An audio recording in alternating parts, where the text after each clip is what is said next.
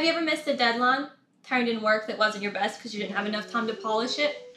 Most of the time when that happened to me, I had ample time to complete the work and just procrastinated until the last minute. We all do it, it's human. But imagine you do all that you can and you're expected to complete an assignment that would take 5 weeks in just 1 week. You do your best, grinding until the last minute, and it's just not enough. You scroll through Twitter, read through some articles about your work. Everyone's talking about how it seems unfinished and messy. Maybe if you were, hypothetically, let's say, a gaming developer, they might describe your work as buggy, glitchy, unfinished. Pokemon Scarlet and Violet have taken the gaming world by storm as online users continuously share bugs and glitches throughout the games. Some fans have found the glitches funny, while others regret pre-ordering the game for $60. Some of us care more about the story and the nostalgia, and we're playing the games anyways. However, all sides agree that the game should be patched, and the quality of the gameplay and graphics could negatively impact the reputation of the Pokemon franchise. Many Pokemon haters and fans alike are angry at the game developers, claiming the game is unfinished, glitchy, lazy. Spoiler alert, I do not think Game Freak developers are just lazy. I love Pokemon, but I hate Game Freak.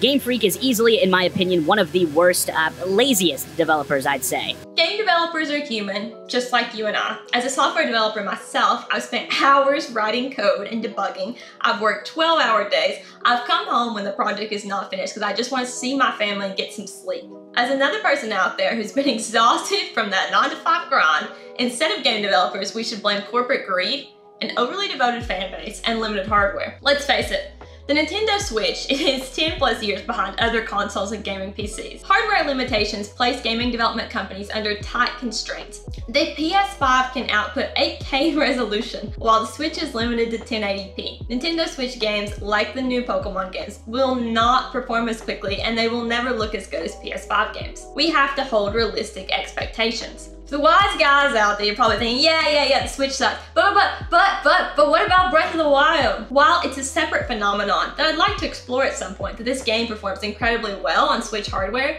the Zelda team produced Breath of the Wild with over 300 developers and designers in a span of over 5 years. That's approximately double the employees who worked on Pokemon Scarlet and Violet, with almost double the time frame. To put the timeline into perspective, Pokemon Sword and Shield, the last main series Pokemon game, was released in November 2019. Game Freak developers had 3 years to complete Pokemon Scarlet and Violet, while simultaneously releasing game titles like New Pokemon Snap, Pokemon Brilliant Diamond Shining Pearl, and Pokemon Legends Arceus.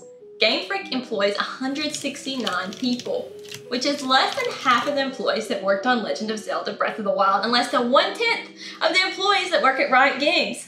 With shorter timelines and less employees, we cannot expect the games to be as technologically and graphically advanced as other big titles in the industry.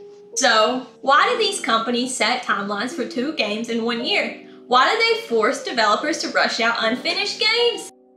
You, me, us, all Pokemon fans. They release games non-stop because we will buy them anyways. Pokemon Scarlet and Violet pre-orders outsold all Nintendo games in history, while also selling over 10 million copies in the first 3 days. We will buy the games before we even see them.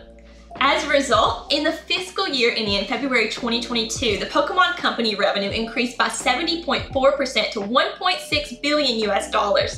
The company's net profit increased by 123% to $320 million. Game Freak alone boasted a net profit of $170 million US. The company could afford to hire more developers, but why would they if we buy their games anyways? There's no signal to the company that something's wrong other than angry tweets and articles that may be dismissed as chronically online Pokemon haters, which, to be fair, Game Freak receives a lot of feedback from. Game Freak's role in the Nintendo universe is clear. They only make the Pokemon games. However, their ownership and decision process is less clear to the public. Game Freak is not directly owned by Nintendo. Instead, it was established as a joint investment by Nintendo, Game Freak, and Creatures. In some ways, all 3 own each other, as each company owns shares of the others. The Pokemon Company, then, was created by all 3 to manage their overseas Pokemon stores, but they have since gained an ambiguous amount of power. The confusing ownership obscures the party responsible. Is Nintendo pressuring Game Freak to release games on faster timelines? Is Game Freak refusing to hire more developers despite large profit margins? Is the Pokemon Company requiring multiple games per year from Game Freak?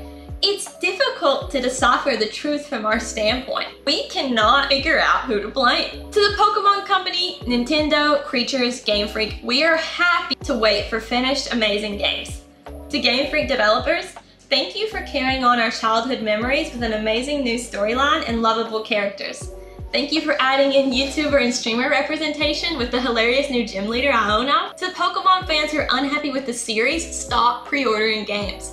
Wait until the game's release and don't buy a game if you're not satisfied with its performance. If you enjoyed the new games despite the graphics, like myself, play it and hope that they hear our concerns. They are planning to patch the games, and if they fix the bugs and the glitches, this game has the potential to be one of my favorite games of all time. But if you do choose to place blame somewhere, then place blame where it's due. After 2 new main storyline games with a combined playtime of over 100 hours in 1 year, I think that Game Freak developers did all that they could.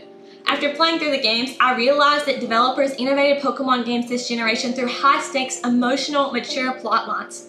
Characters were much more developed. Real emotions were felt during this adventurous sequel.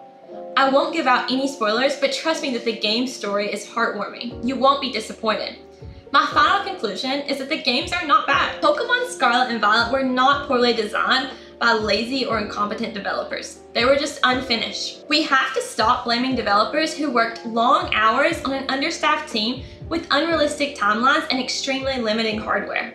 With everything against them, Game Freak developers created a beautiful story. The first open-world Pokemon games, creative character designs, and another journey to carry on the nostalgia in our hearts. Game Freak developers raised us, and I think it's time for us to come to their defense. Thanks so much for listening. My name's Giggly. You can find me on Twitch if you want to join for some Pokemon Scarlet and Violet playthroughs and other commentary. Bye! Hope you enjoyed!